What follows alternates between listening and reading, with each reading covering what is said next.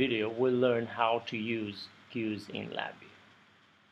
There are different mechanisms to pass the data from one place to another, and queues is one of those mechanisms. First of all, we'll go to the new and get the producer-consumer loop events design pattern, which uses the queues. So if you look into this one, what you can see is we're using the queue mechanism to pass the data from one loop to another. The producer loop sends the data whenever the event is being triggered, and we'll be receiving the data on the consumer loop. This design pattern at the moment is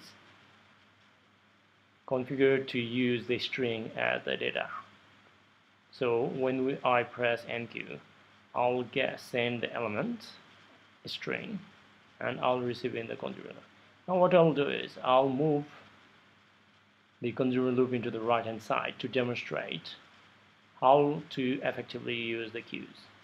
First of all, I get the writer into the left hand side, that is my producer loop, and I'll have my consumer loop as a reader. So whenever I trigger the event by pressing the enqueue element, the element string is sent through the queues in the memory, and the data will be received on the other side. The another way you can compare the queues is queues basically has got a buffer built in, which follows the first in first out methodology. That means every time I send the data will not be lost. If I send like 4 or 5 data at the same time, they will follow the queue mechanism. That means the first data that was written into the queue will be read first. Okay, so what I'm going to do is now I'm going to implement the n:1 communication. So consider I'm writing element 1, element 2. Rather than element, I'm going to write as a UI1, that is the user interface, first user interface, UI2, and I'm going to add one more user interface. First of all, I'm going to modify the event configured to that one, so I'm going to select that to enqueue element 2, and now I can copy the another producer loop which contains the event structure.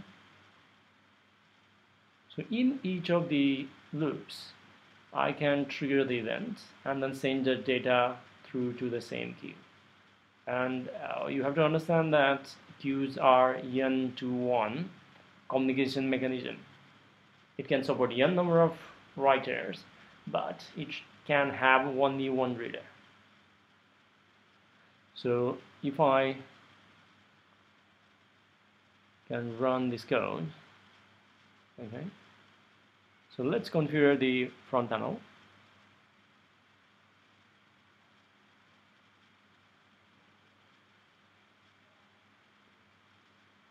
I'm going to change that to loop 1. I believe that is the second loop, okay, so I'm going to change that to loop 2. And I believe there's a loop 3 down there, yeah. So change that to loop 3.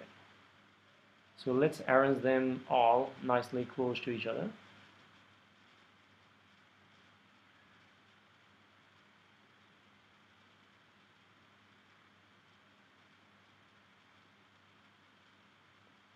So now if I run it, whenever I trigger loop 1, it should write the data called UI string into the queue. That means I'm able to read it. Similarly for loop 2 and loop 3 and so on. So let me show you in the highlight execution mode so we can actually see what is actually going on. The advantage of using the queues is because it is a asynchronous communication method. That means it's not going to run continuously. So the code will run only when the event has been triggered and the data is written in the queue.